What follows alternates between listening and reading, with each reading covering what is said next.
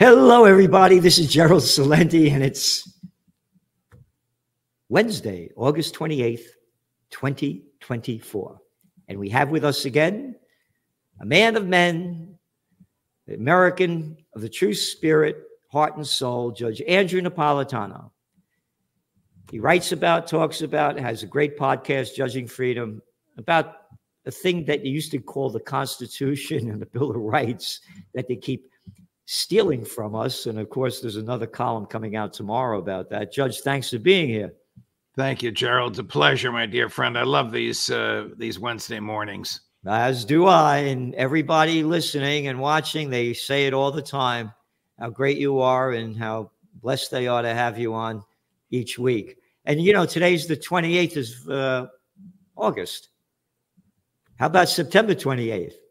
Wow. Yep. September 28th will be a great impetus for the pro-peace movement when at the Four Corners of Freedom, right outside where you are now, some very prominent people in the pro-peace movement, you, Scott Ritter, Max Blumenthal, Anya Parampil, yours truly, and others will be speaking nationwide in a rally the likes of which the country hasn't seen. They've seen rallies like this in Europe, but the United States hasn't seen one like this yet.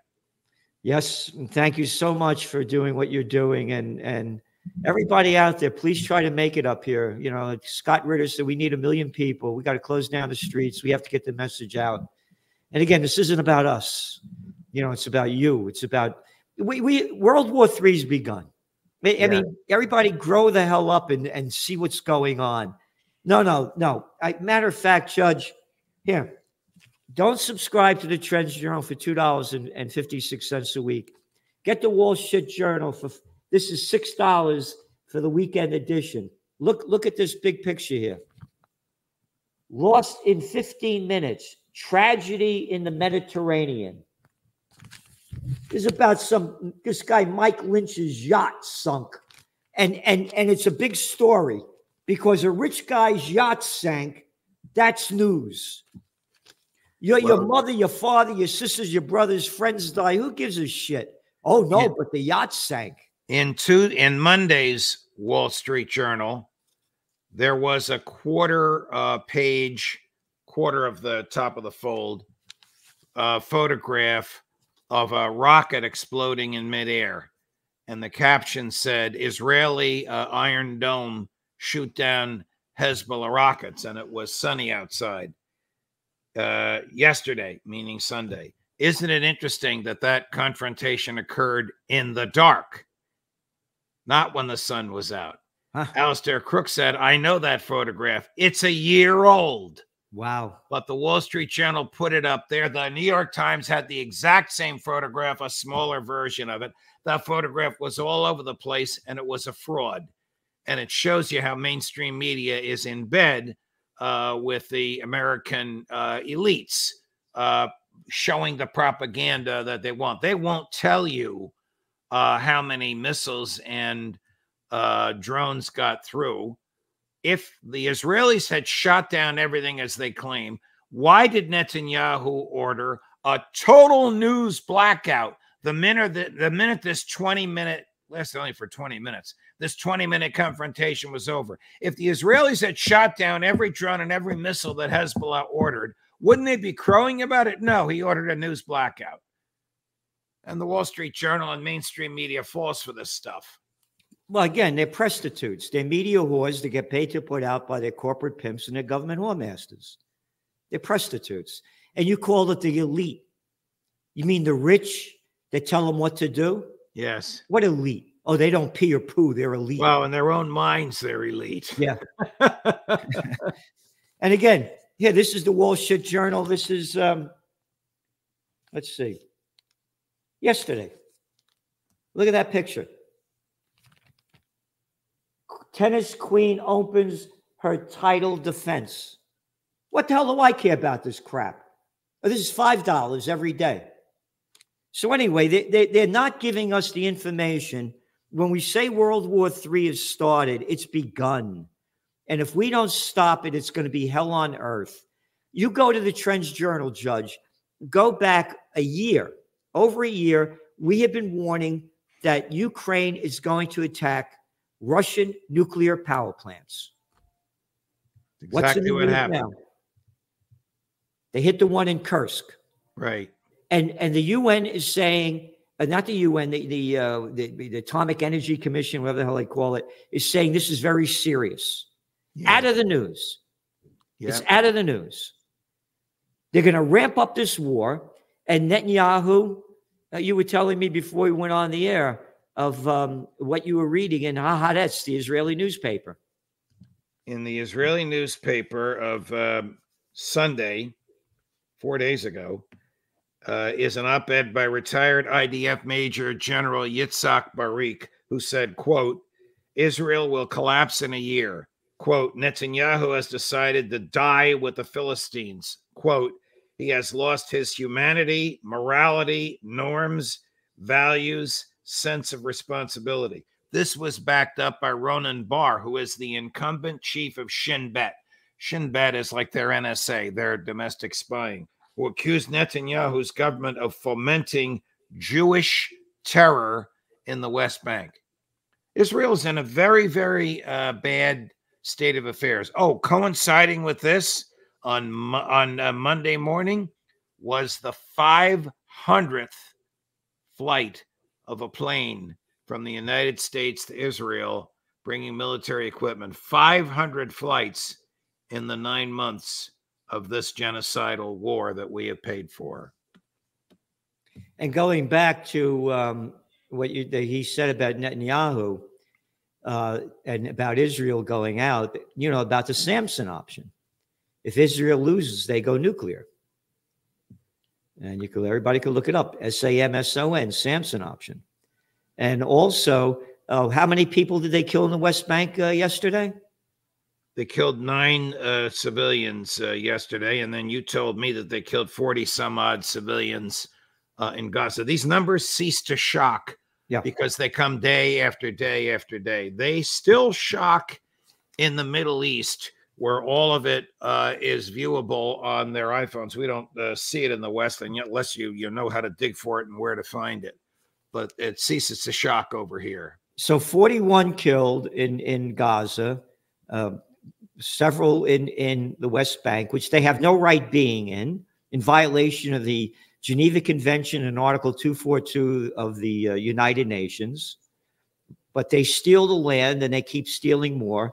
And again, nothing about this in the New York Times. They call themselves the paper record. I call it the toilet paper record. Or this is today's Wall Street Journal headline.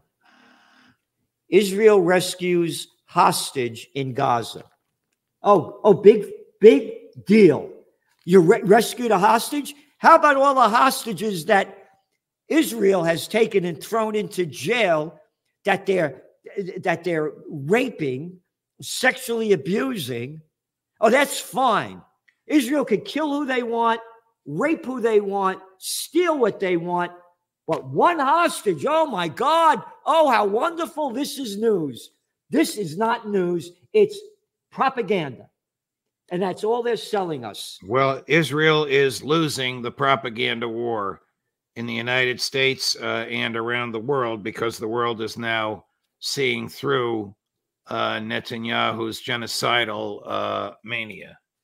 No question about it. And you talk about those hostages, there's 10,000 of them, more or less. And there's legislation in the Knesset offered by Netanyahu's party to allow their summary execution in order to create more beds for new hostages. Summary execution without charges, without trial, without lawyers, without conviction, without appeal. What kind of a country does this? Israel. And what are we paying for? Israel. And you were talking about the beds, and I remember one of their interviews, you said these aren't beds, and the Palestinians are in these jails. Whether you said they're sleeping on the floor, right? They're sleeping on a steel mesh, which could be considered a bed if you put a mattress on it. They are spread-eagled and chained to the mesh. They are blindfolded and have a diaper on them. So they relieve themselves right there in the diaper, and they are fed liquid through a straw. And occasionally they're taken out and raped, and the rapes are filmed. In one case, the rapes were broadcast on Israeli television. And then Netanyahu's government hasn't passed yet, introduced legislation in the Israeli parliament, the Knesset, to immunize the rapists. And it's just so terrible. And again, if you talk about this like we are, they accuse you of being an anti-Semite. Right. That guy who's Kamala Harris's husband went to DNC. And what's his name? Elmhoff. Doug Emhoff. Yeah, jerk off Emhoff. Anyway, he kept bragging about how proud he is to be Jewish. We don't brag, hey, I'm proud to be an Italian. I'm proud to be an American. I don't want to hear what you're proud to be. How about being proud to be an American? It's the world we're in today. The government gets away with all of this stuff. And that's what your article is, Searching for Monsters. This article comes out tomorrow. And again, everybody that wants to know what's going on, the people that Judge Napolitano has on judging freedom, like nowhere else.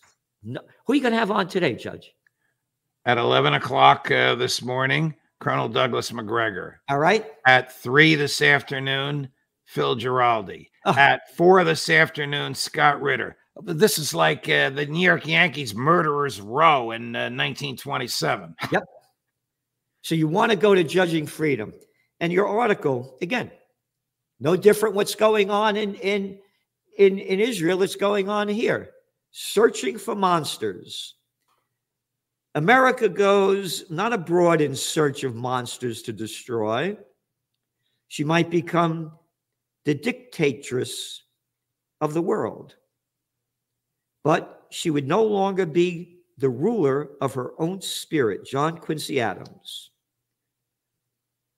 Adams warned against what, of course, we now do, which is searching the world for monsters to destroy, whether they're going to kidnap a Mexican doctor from his office in Mexico City because they think he's overprescribing drugs, whether they're going to murder an Iranian general who's in Iraq to discuss peace, whether they're going to obliterate Anwar al-Awlaki and his son, both Americans, sitting in a cafe in Yemen. Presidents get away with searching for monsters to destroy. In the case of the doctor, they violently kidnapped him and brought him to trial in America, claiming that by overprescribing drugs in Mexico, he had violated American law. The doctor said, I was kidnapped. Supreme Court said, well, we don't care how you got here. You're here now. And how did they kidnap him? They bribed the local police. You go on and say, the United States has just fought Britain to a draw in the War of 1812. It was fought almost entirely in Canada. Some historians believe British began this war to win back the former colonies. Some believe the U.S. began to seize Canada from Britain. Adams was worried that the cancer of war was spreading yet again throughout the Washington establishment and wanted to squelch it. And I just want to mention that the Washington establishment, and he wanted to squelch it. George Washington said, quote, "It is our true policy to steer clear of permanent alliance with any portion of the foreign world. Observe good faith and justice toward all nations. Cultivate peace and harmony with all." Screw you. Who the hell are you talking to? Well, Hey, you got all these warmongers in America. The hell with George Washington. I mean, that advice, of course, has not been followed at all. It's hard to find a time in American history when we weren't at war with someone. That's impossible from the post-World War II era to the present. There is no time when we haven't been fighting a war somewhere on the planet. We have 903 military bases in 80 different countries. Huh. The strongest air force in the world is the Chinese. The largest and best army in the world is the Russian. And yet our Defense Department budget is bigger than Russia, China, and the next 8 countries combined. See, this is why you tune in. The facts that the judge puts out here are they're factual and horrific. And again, there's another one too. China has the largest navy as well. Yes, yes. And the country's rotting in front of our eyes. There's an article in this week's Trends Journal about Amtrak and how antiquated it is. Yeah. Crap. The bridges, the roads, the rail rotting in front of our eyes as America keeps sending more weapons abroad to keep slaughtering people in Gaza, keep the Ukraine war going, bloodying the killing fields, building up the military industrial complexes, our nation's rotting before our eyes.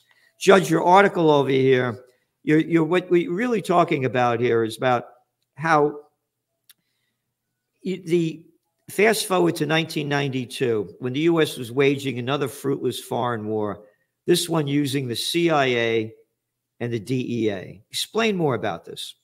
This is what I just talked about. This is a war against the Mexican government and against Mexican civilians. The DEA is the Drug Enforcement Administration, and they and the CIA put together a small army to kidnap Mexicans for distributing drugs in Mexico.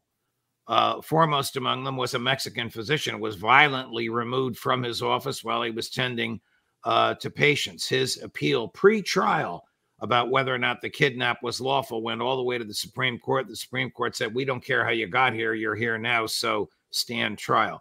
Besides, this is really twisted, really twisted. The extradition treaty between Mexico and the United States is silent on kidnapping. Therefore, it's condoned. Oh. You said recent the Supreme Court effectively became part of the prosecution in this case. Supreme Court. That's another oxymoron. Nothing supreme about this court. A bunch of little clowns. You write, recent congressional legislation expands the authority of federal courts to cover crimes committed by foreign persons in foreign countries against foreign victims or property.